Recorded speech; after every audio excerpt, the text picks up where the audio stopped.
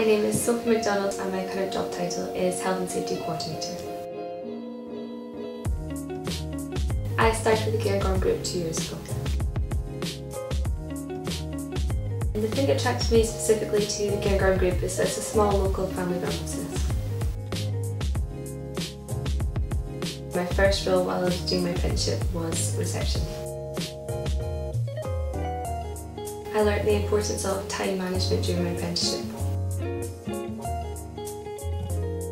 My day-to-day tasks included writing risk assessments and method statements that were being checked and dealing with customer inquiries.